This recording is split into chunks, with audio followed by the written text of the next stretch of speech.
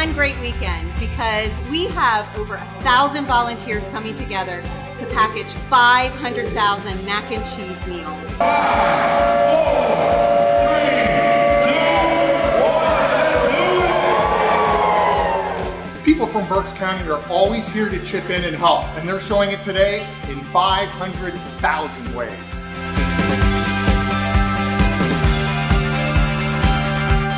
So we're here celebrating Big Cheese 3. We are very thankful for all the wonderful sponsors and partners that have been part of this since the very beginning, specifically Penn State. They've hosted us for 3 years in a row. We're thankful for other companies such as Redner's, Wawa, Appealing Fruit. We're thankful for the Reading Eagle. They help advertise this event, and we are especially thankful for the continued support from Lasting Images. As you see in this video, we have these beautiful yellow Big Cheese 3 t-shirts that everyone is loving. We're thankful for Lasting Images sponsoring the cost of those shirts.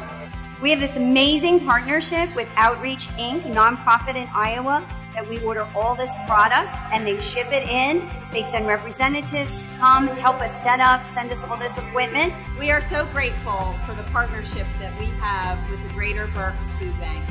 Working together has really been a wonderful opportunity for us and for the community. Thank you, Food Bank. Berks County is fantastic.